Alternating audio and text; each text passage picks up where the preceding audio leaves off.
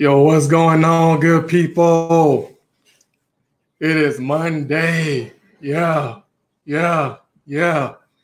Man, welcome. Today is the first day for the Breakfast for Dreamers. Man, I'm so excited. Like I said earlier, this is a conversation for my heavy hitters and my go-getters, right? We're about to go to another level today, right? For the next 3 days, I'm going to come to you live every day, Monday, Tuesday, and Wednesday from 8:30 a.m. Central. And we might go about 5 to 10, 15 minutes. I don't know. It all just depends, right? I'm using this new software called StreamYard. I've used it before, but hopefully it works out really well. I can't really see who all is coming on, but we still gonna have this conversation though, right? So today we're talking about the promise, right? So what's the promise? This is something that I talk to my clients one-on-one about in our first session, right? So my first question is, what is your dream? What is your dream? What is your goal, right? Like, what are you trying to accomplish in this life, right? And also, once you figure that out, what is the promise that you can make to yourself to hold you accountable to that dream? So when I was younger, right, if you've been following me thus far, then you know my story. When I was younger, I had a really bad speech impediment and I was an overweight kid. And as a result, I would get bullied. And as a result of my bullying, I would use violence. So I stayed in trouble all the time. And there came a point where I started getting in trouble a lot. And so my mom had to come down to the school and pick me up from the school because I had got suspended again. And so on the way home, I looked at her in her eyes and I saw the pain that she was going through, why she was going in on me, why she was yelling at me. And so right then and there, I made a promise to myself that I was going to be one less thing that my mom had to worry about. And so that promise that I made to myself helped me stay focused on my dreams and on my goals. Like just like any other kid, like my dream was to make it to the NFL, right? Like I love the game of football. And the reason why I love the football game of football was because of one statement that my uncle told me.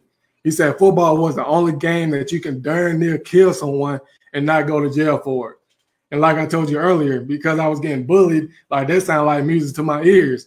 I was just going to take all my anger out on the game of football.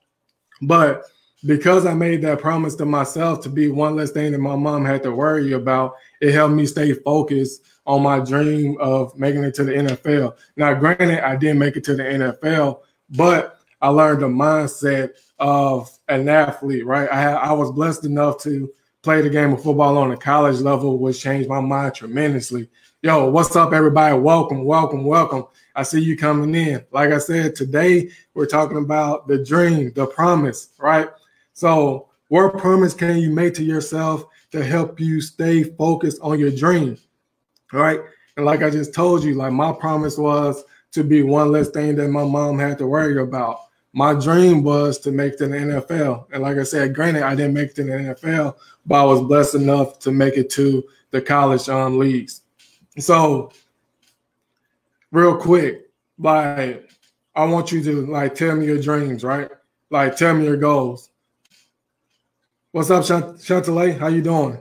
Like tell me your dreams, tell me your goals. Like what are you looking for to get out of this life, man? Like don't give me like no excuses or anything like that. Like let me know like what your real goals and dreams are, right? So like my goal right now is like I listen to Eric Thomas a lot. So and I'm a motivational speaker. And so I told myself like I want my goal to be the #1 motivational speaker in the world, right? But now I'm changing that, right? So now my dream is to become the #1 servant leader who uses his gift to serve God's people, right? So that is my dream, right? And so the promise I have made to myself right now is to always stay in a constant state of self-development, right? Because that's the only way I feel like I can do the work that I do. If I'm not constantly developing myself, how can I tell someone else to constantly develop themselves, right? So my promise to myself is to always stay in a constant state of self-development, right? And so, yeah, so like I said, this is something that I do with my clients one-on-one. And so I really just want to bring it to you guys for 3 days straight. And so we can just have this courageous, forward-moving conversation, right? I know even like with these times, you know, some people might think that life has been put on hold. But man, I came to the thought the other day, you know, the saying like time is money and money is time. Right now, we ain't got nothing but time. So does that mean like we're all rich? Like, does it? You know, there's just some stuff that I think about. But I wasn't sure if I was going to share this story with y'all, but I will share it. So at the end of last year, like the company, most of you might know, you might not know, but I work in corporate America as well. At the end of last year, like my company started laying off a whole bunch of people, like just letting them go. And so I was blessed enough, like not to be one of those people that got let go. But I also wasn't happy in my current role that I was in as well. And then next thing you know, the coronavirus hit, right? And so, what's up, Jay? Next thing you know, the coronavirus hit. And so everybody started getting laid off. And as you know, if you've been following me, I've been having a positive attitude through this whole thing, right? I never once doubted God. I never once doubted like anything that like anything that was for me was in jeopardy. Like I always kept my faith in God. Like that's my foundation. And so even when my company was laying off people, right, I started to go and talk to other managers about opportunities for me to like be on their team. And so I was just planting them seeds. Like every manager that I talked to was like, we don't have any openings and things like that. And so I was like, okay, cool, that's fine. And so when the coronavirus hit, you know, I kind of put that stuff on hold. And so then all of a sudden I get a message that says, hey, go apply for this job. And like it was one of the positions that I had been looking for. So I applied for it. About 2 weeks ago on a Friday, I got an interview and we did it virtually through WebEx. It's kind of like Zoom, but we did it virtually. And so I was just thankful to have that opportunity. And then the following week, which was last week, I was just praying to God, like, hey, did I just hear something back? Like, no matter what it was. And then on Friday, I was actually on the call with my friends, right? And one of my homeboys was telling us about his blessing. You know, we like hyping him up, you know, being thankful for him, you know, asking him how he feels and stuff. Then I get a phone call in the middle of our conversation. And it was the manager for the position that I had interviewed for. And she was like, well, we want to offer you the position. And I was like, man, wow, thank God. Like that's a promotion in the midst of a pandemic, a promotion in the midst of a pandemic. Like that's a big blessing, right? Like this is stuff like you can't ask for. Like, I mean, you can't, it's unfathomable, right? Like it's like beyond imagination. And it all goes to God. And like it just shows the power of keeping that positive mindset of, you know, like no matter what this world is going through, no matter what I may be going through personally, like my God still can get me through this, right? And, you know, I call him God. You might call him something else. I'm not here to throw my beliefs on you, but like I said, I call him God.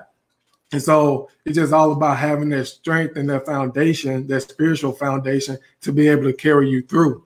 And like when that's right, Jeremy, fast, bro. When I got the job, bro, like I just really felt like blessed. You know what I mean?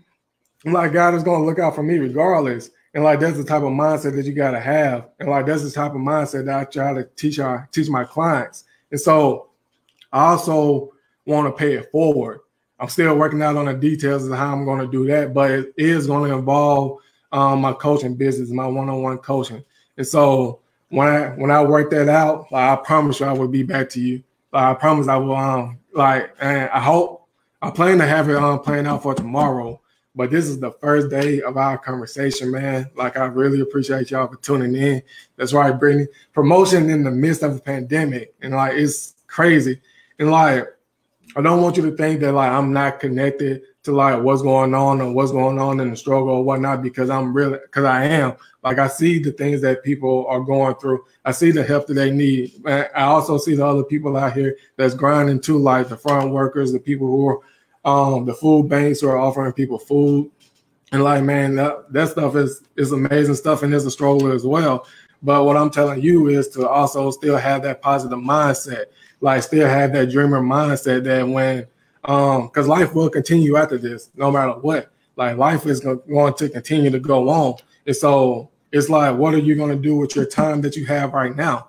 Like, I seen something that kind of like turned me off a little bit. And it's talked about toxic positivity. I never heard of such in my life. Like, what the heck is toxic positivity? And so if this is toxic positivity, like, that's like going to continue to get you blessed, continue to allow you to have a positive mindset, continue to allow you to like follow your dreams and give you that hope and inspiration that you need, then so be it. Hey, well, let's be toxic. Let's be radical with it. And so, yo, what's up, Ashley? God is amazing, for sure, for sure. But this is only our first day together. Like I said, we got 2 more days. I thank you all for tuning in. Like, I see y'all. And like, man, like, try to make this a blessed day. Like, try to change your, like, if you're out there thinking negative, like, about anything about this situation, like, granted, you're going to go through something. Like, I've been going through some stuff myself, but you always got to have that faith in God and like, know who gives you your strength, right? Know who gives you your strength. And so this has been an amazing conversation, y'all. Like, we are here. Like I said, we got 2 more days, so I hope you stay tuned. Feel free to share. And like, once I figure out what exactly like this gift that I'm going to give y'all looks like, hopefully it's going to be tomorrow. Then I'm going to share it. And I hope y'all share it with other people too. Like, it's going to be a great opportunity for like just people to connect with me. And it's going to be some positive, uplifting conversation, because that's what I'm here to do. But yeah, I want to be here tomorrow, same time, same channel, 8:30 Central, 8:30 a.m. Central. And we're going to have another great conversation. But man, y'all have a blessed and wonderful day. And remember, I love you. Peace.